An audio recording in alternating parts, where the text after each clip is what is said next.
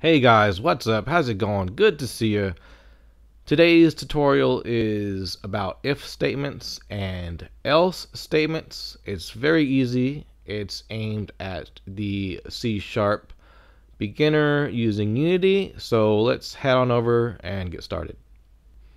So just like usual, the first thing we need to do is make a new C# script. In this case, I'm going to call it not that, but that. If statement's nice, because it's nice and easy. The path is easy, my friend. Let's start by cleaning this mess up. I accidentally deleted the start function, and that's okay because you can rewrite it. It's not even a problem. You can rewrite the start function when you feel like it. Don't delete it. So up top here, I'm going to make a couple of public variables. Bool. And it's going to be called you are awesome. And for now, it's equal to false. But it's actually always true. You are awesome is always true. Now we're going to start making our first if statement here. If you are awesome is false, which we know it is because we declared it false at the top when we typed it out. We're going to do something if you are awesome is false. And to test it out, we're going to use the print function and type something there like you are awesome, you are not awesome, or whatever you want. In this instance, I'll say, oh, don't worry, you are awesome anyway. I mean it, and I do mean it. I mean, everybody's awesome, really. Most people are awesome. I like to think so. So all we're doing here is we're saying if you're not awesome, print do something or whatever. And then we're going to say you are awesome equals true, which we should have said that in the first place. We're going to say if you are awesome is true. You notice how you are awesome is just the word by itself. There's no exclamation point in front of it. That means it's true. It's the same as you are awesome equals true. And then we're going to say print. See, I told you, you are awesome. So now that we got both of our if statements typed up or written, let's head on over back to Unity and take a look what's going on. Right now I'm going to clean this mess up by closing those. Those are the prefabs, FBXs. I'm going to make a new game object and I'm going to call it the awesome sauce, because awesome sauce is good. Here's a quick tip. Use the gear shift to reset the position of your game object. It's always good practice to have your game objects zeroed out in our editor if we can, in Unity. So just be sure to click and drag your new script onto your new game object. Hit play in Unity and you see you have your, oh, don't worry, you are awesome anyway. I mean it. And that comes up because you are awesome is false. So it says right there, if you are awesome is true, see, I told you, you are awesome. And because we're working on the if statement script, and there's a couple other, it looks like there's 2 or 3 other comments coming up in the console, I'm going to go over and comment them out so it keeps everything a little bit clean, less garbage to look at. Definitely a lot less garbage to look at. Comment that out. Click on it. Comment the other. Print out. Clear it up. Look at it. Push play again. And now we have our 2 comments from our if statements showing up. So just make sure you know what's going on here. First we're saying if you're awesome is false. Print, oh, don't worry, you're awesome anyway, I mean it. And then on line 19, you're awesome is equal to true. We change it to true. And then we say if you're awesome is true, print, see, I told you, you are awesome. And now we're going to head over and check more than one condition. So to do that, we're going to make another variable, and it's going to be public of type int, and it's not going to be have money in your pocket, because that would be, well, the wrong thing. We're going to change have money in your pocket to something that makes more sense for an int, and it's going to be amount of money in your pocket. So copy and paste that over into the parentheses of your first if statement. And now we're going to use the double ampersands.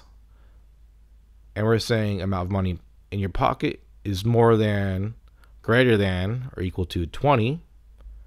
Then we're going to say print something new. And in this case, it says the awesome sauce wore off, but you have 20 bones or more in your pocket. It seems like the person who typed this out didn't put or more or something similar in. So head on over to your awesome equals true, delete that because we don't need it right now. And we're going to add something to our second if statement. If you're awesome, or what? You are awesome. No, that's not what we're looking for. We're looking for amount of money in your pocket is less than or equal to 20. So either it's going to be, we're searching for, checking for if it's greater than or equal to 20, or less than or equal to 20. 20 what? Well, we're going to say $20 for right now. We're just talking about dollars. Because somebody out there just said if it don't make dollars, it don't make sense. I know that. I know that just happened. Your awesome sauce is amazing, and you have less than 20 bucks in your pocket. That's okay. Me too. I don't have any in my pockets right now. I got more than $20 in my wallet though. Me 3. Post would say me 4. So now that we figured out all the tricky stuff, flip, flop, flap back over to Unity, take a look at it. And auto generate is on, so I'm going to turn it off for a second. Hit play, see what happens. And we can see your awesome sauce is amazing. You have less than 20 bucks in your pocket. Now that we got that sorted, let's head on back over to the studio and take a look at some more code. So just for testing purposes, let's go back over to our if statements nice script and change the amount of money in your pocket to something a little bit more reasonable, like 100 bucks, unless you live in, I don't know, Zimbabwe. But you can see that if it's more than 20, when now it's 100, and finally he figured it out, or more, what happens? It's going to say print whatever we put in our print statement. And when we run the game, we can see that we get the good stuff by looking on the console. Look at it. Look at it. Maximize on play. The graphics are the best. The physics are the best. Black Ball's Castle of Death is the best game ever. So finally, head back over to Visual Studio, delete our second if statement, and for learning purposes, else what? Else it becomes a problem. That's what. So start by writing your else statement with the curly braces. Chuck a print in there and write something. Type something, whatever makes you feel good. You are awesome and you are rich.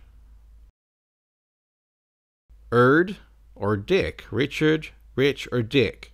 You are awesome and you are rich, Richard, or Dick.